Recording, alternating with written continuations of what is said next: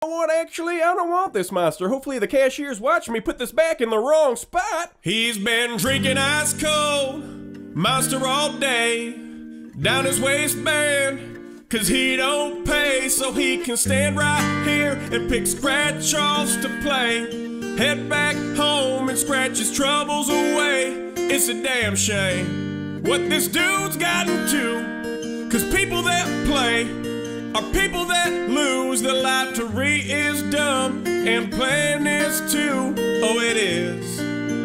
Oh, it is. The lottery's for losers. So just go home.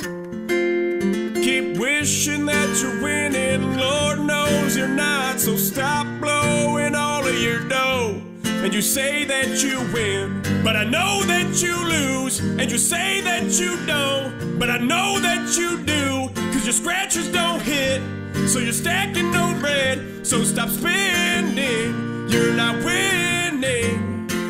Can I get 5 number 8? 5 sir?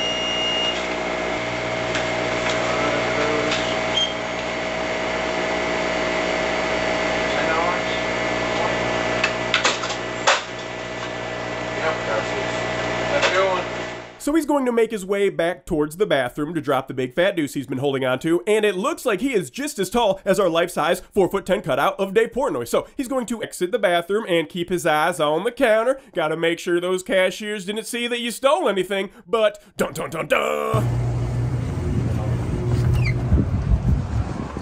Oh there, shitbag, fuck you think you're doing? Oh, yeah. Oh, yeah, you got it. No, go, fuck are you doing? Go back to your vehicle. Oh.